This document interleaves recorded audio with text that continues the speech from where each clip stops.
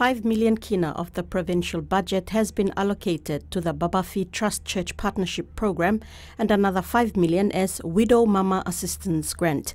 Speaking during the budget session at Tutumang House, Kabwum MP Patrick Basa believes simply handing out money to citizens is regressive. You like advising Silla House or Midlahoga leader from Morobe. You may not encourage him handout business. You must encourage him on SME.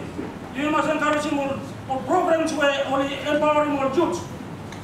I was youth with a mission. Basa believes youth and technical and vocational training programs should be supported to empower and encourage young people instead of handing out money to groups of people. He also stated that safe houses for women seeking refuge from gender-based violence need government support. I believe some of the missing solo come up in Silla. You may government must intervene in Silla, 7 months. They live for long, and eventually one can die when the injuries not kind of self. Plenty of mothers who live in some violent aspects. They are running for or refuge from almost going to hide. Almost going to stop on happen or takes him. One in that law can protect him all. Also, contact from mentally people from leaders. It has been for so long.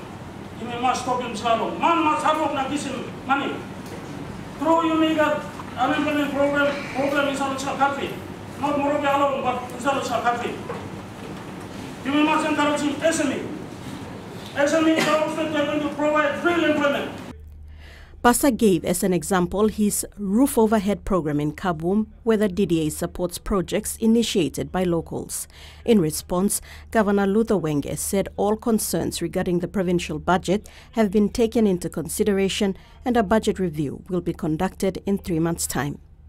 Salome Vincent, TV1 News.